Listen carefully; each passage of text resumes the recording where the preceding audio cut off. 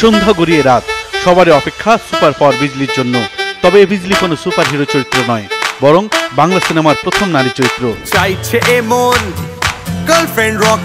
যিনি সুপার পাওয়ারের অধিকারী হয়েই পর্দা কাঁপাবেন। সুযোগ বনাম চিত্রনায়িকা, একই সিনেমায় দুই ধরনের চ্যালেঞ্জ।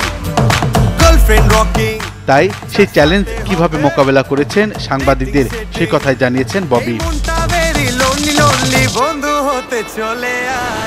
নতুন কিছু মানুষ দেখতে পাবে এবং এত সুন্দর লোকেশন, এত ঠান্ডা ছিল, অনেক কষ্ট করে কাজ করেছি, কিন্তু যখন স্ক্রিনে আবার দেখলাম মানে অসম, এটা মানে ভোলার মতো না, আমাদের আসলে প্রাউড করার মতো একটা কাজ হয়েছে।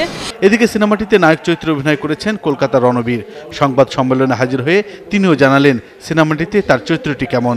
এরকম হিরো নয় যে সব পারে, তার একটা লিমিটেশন আছে, বাউন্ডারি আছে, মানে তার সে সুপার হিরো তো নয়, সে হিরো।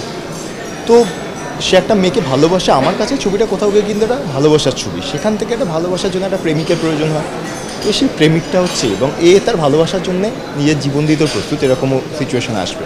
বিজলি সিনেমায় ববি রণবীর ছাড়া অভিনয় করেছেন ইলিয়াস, কাঞ্চন, শতাব্দী রায়, দিলারা, জামানের মতো তারকা অভিনেতা।